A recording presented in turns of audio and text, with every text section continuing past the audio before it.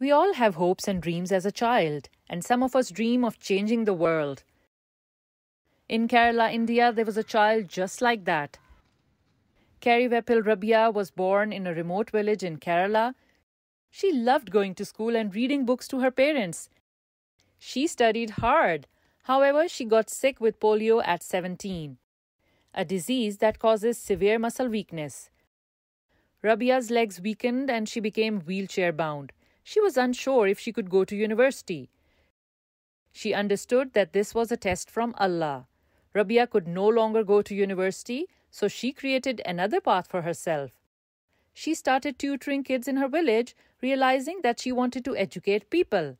In 1990, she joined the Kerala Literacy Mission, which was a project established by the Kerala government.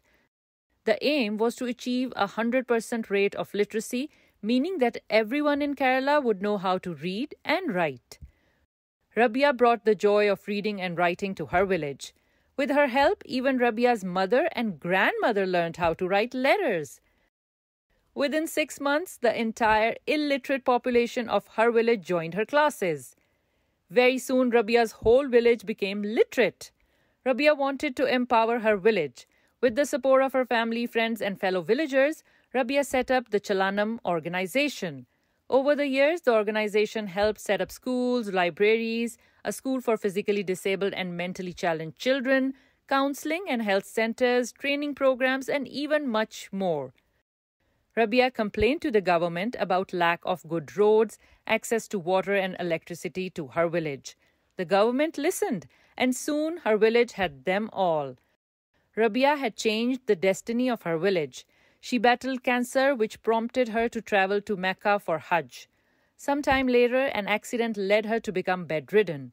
She wrote 5 books to pay her medical expenses. One of those books was on the story of her brave life. Rabiya wanted everyone to know that it was her faith in Allah's plans that gave her the strength to face the many trials in her life. Rabia's powerful story spread throughout India. She won many awards, including one from the President of India. Neither disability nor illness held her back, and Rabiya continues her mission of changing the world for the better.